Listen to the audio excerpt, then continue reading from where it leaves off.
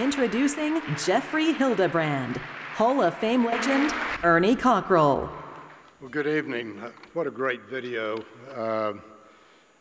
It painted a very true picture of Jeff. It's my distinct honor and pleasure to introduce Jeff Hildebrand. And Jeff and his wife and their 3 children live here in Houston, and foremost of Jeff's priorities are his family.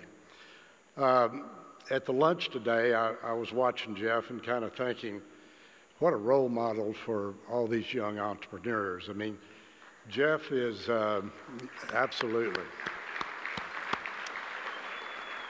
So Jeff is strong in faith, in family, in work, in service, in country, and in philanthropy. He's a self-made man who has achieved excellence in virtually everything he undertakes.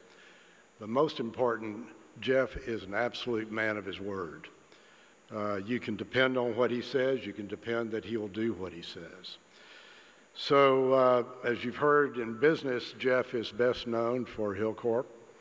It's one of his many ventures in business, but the largest and his first. It is the largest privately held oil and gas company in the United States.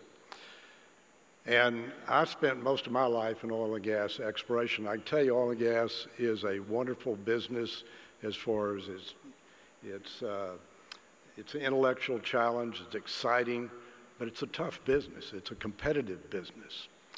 And you look at what Jeff has created in Hilcorp, and from a personal standpoint, I am so proud that our industry continues to produce people like Jeff Hildebrand.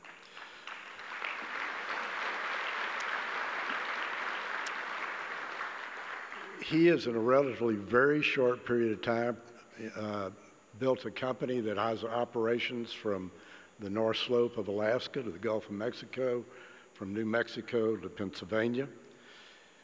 It's been named one of the Fortune's 100 best companies to work for, and for good reason. I mean, Jeff is known, as you heard on the video, for building talent, building management systems, rewarding his employees, developing his employees. Jeff also founded Harvest Midstream Company, and Harvest now operates over 6,000 miles of pipelines across 7 states, providing gathering, transportation, processing, and treatment services. Not surprising, Harvest has been listed as among the top workplaces in Houston. So I could stand up here and list all the things that Jeff is involved in. I've got to list the University of Texas as my alma mater. He's been on the Board of Regents. He's been honored at the Engineering School with multiple awards. But he's also on Texas Parks and Wildlife, Baker Institute. He's very involved with Catholic Charities. In addition to Texas Business Hall of Fame, he's been honored as a distinguished graduate of the University of Texas, also of the Engineering School. So Jeff and Mindy, as you've heard, are very, very generous, very involved with their philanthropy. They do things that impact all of us. I'm particularly, again, proud of what he's done at the University of Texas, Texas A&M, but multiple charities across the state of Texas. I'm a big admirer of Jeff. And as a member of the same industry he's in, I'm very proud of him. So, but that said, lest you think Jeff did all of this on his own, be advised that Jeff got his first start as an entrepreneur by borrowing money on Mindy's car as collateral. So please join me in welcoming Jeffrey D. Hildebrand to the Texas Business Hall of Fame.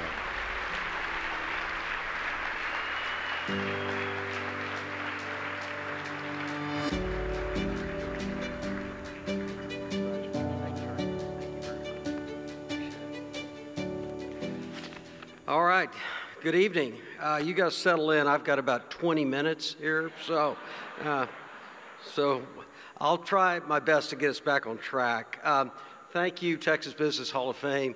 It really is quite an honor, and everyone that stands up here tonight are humbled by this award.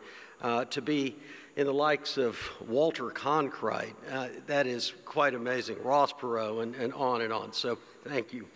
So lots of thanks, and I'll run through these pretty quickly. But first, thank you to my wife, Mindy. Without her standing by my side for the last 30 years, I would not be here tonight. She's kept me focused.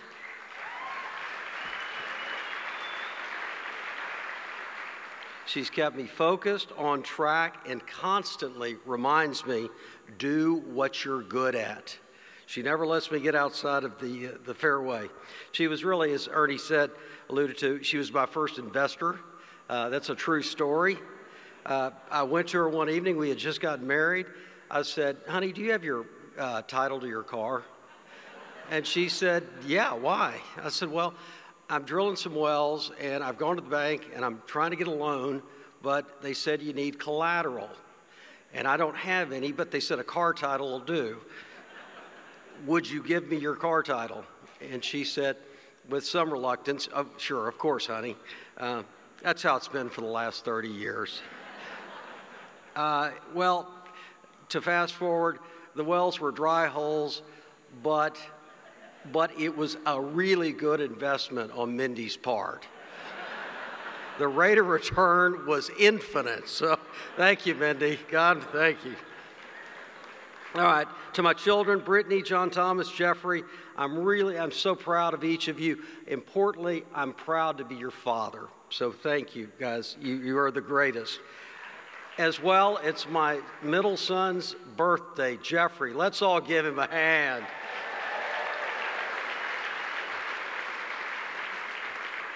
I've got a lot of other family members tonight here. Thank you very much for the love and support you've shown me.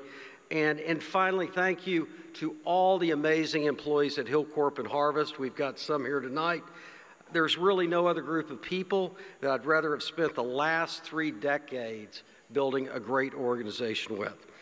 You know, as in all people's lives, in the arc of my life, I've been very fortunate to have some life-changing mentors who really believed in me in critical times when, quite frankly, I wasn't really worth believing in.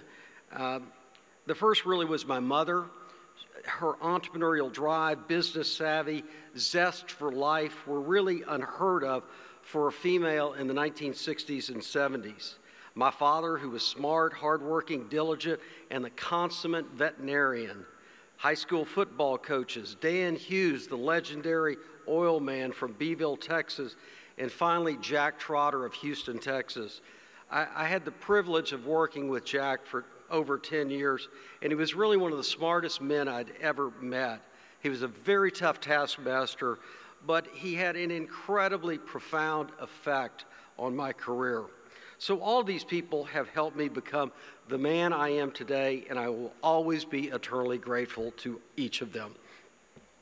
There's so many great business and community leaders here tonight. To you, thank you for what you do. Thank you for the jobs you create, the communities you fuel, and the dreams you inspire. You know, although on the surface tonight seems to be about honoring a few of us who have had some success in business, I think tonight is really a celebration of Texas and what it offers businessmen and women who have an idea, have the passion to pursue it, and then put in the long hours to make it happen.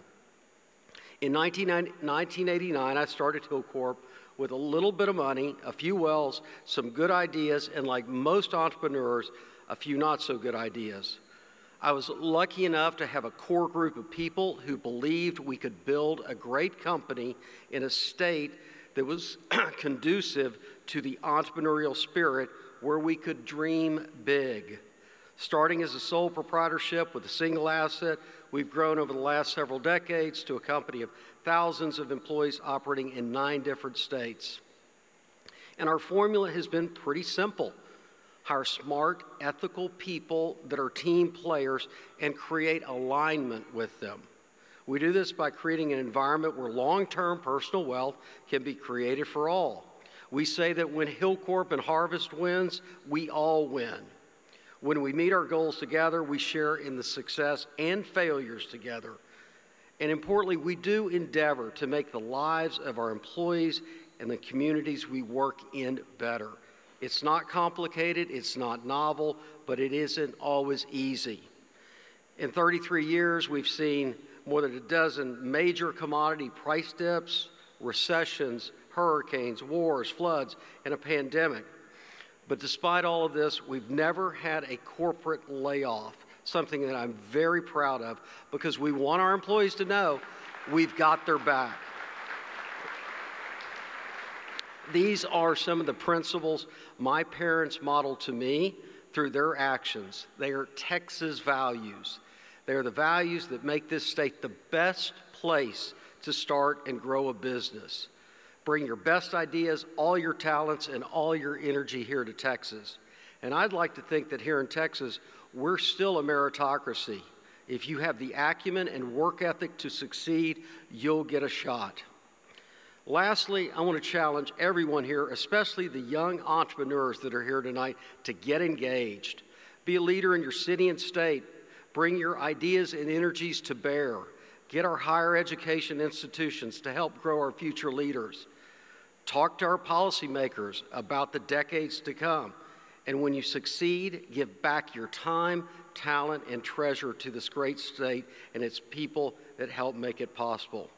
Let's make sure that we leave Texas to our children and grandchildren is the same incubator of opportunity that it is today. And finally, for those young aspiring entrepreneurs here tonight, I have 4 pieces of advice for you. 1, be remarkable at something. As you saw in the video, be an inch wide and a mile deep. 2, be intellectually curious and become a lifetime learner. 3, adopt a get-rich-slow strategy in building your business. Get rich slow. I know that's a bit counterintuitive to the millennials today, but get rich slow. And finally, and most importantly, marry someone who will let you leverage their car title to collateralize your first business loan with. Thank you for this honor, and God bless Texas. Thank you.